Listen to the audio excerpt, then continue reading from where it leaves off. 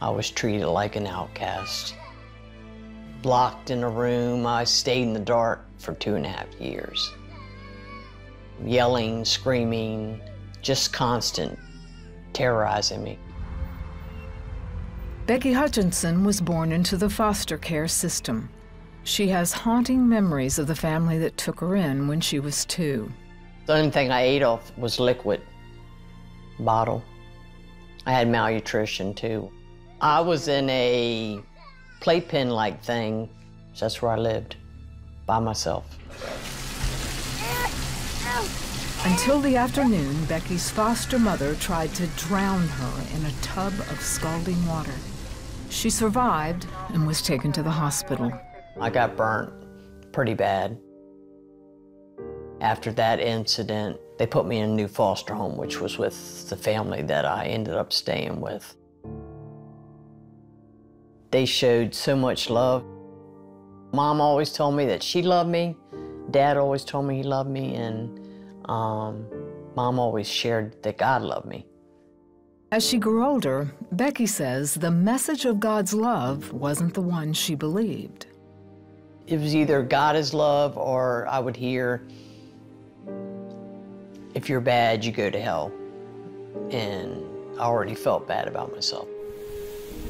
Becky was also tormented by dark nightmares and constant thoughts of suicide. I felt very suicidal, always thinking about death. After high school, Becky joined the Navy. By now, she had developed an inexplicable fear of church. I don't know what it was. I would get so stirred up on the inside. My whole world would go crazy when I'd get near a church or in a church. Becky used drugs and alcohol to escape her reality, but the suicidal thoughts became overbearing. The nightmares more real.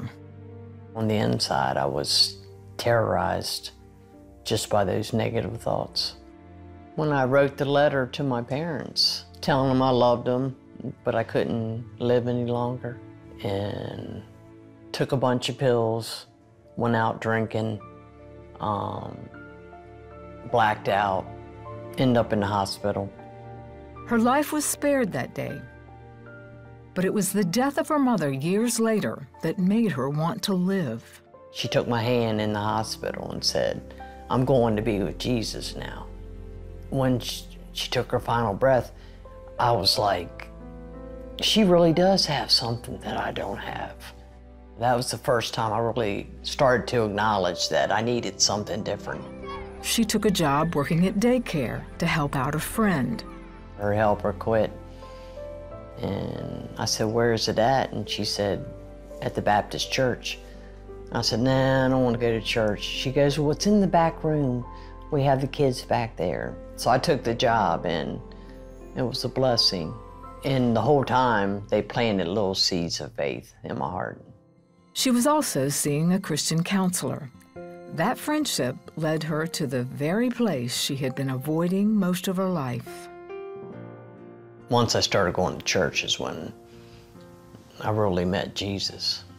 Even with fear in my heart, I came every Sunday. Something kept drawing me back, bringing me back, bringing me back. And I'd fight through the fear, and I'd go. Then one Easter Sunday, she was moved by the demonstration of Christ's love.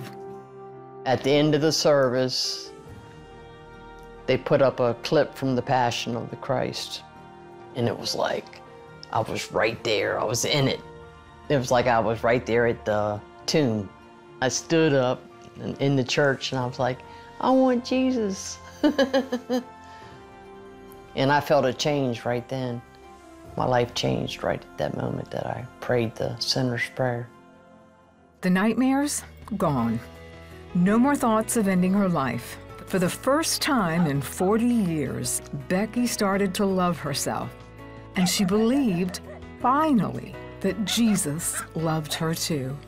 Jesus accepts us just as we are right then. I didn't have to do any work to change Becky. Jesus changes me on a daily basis.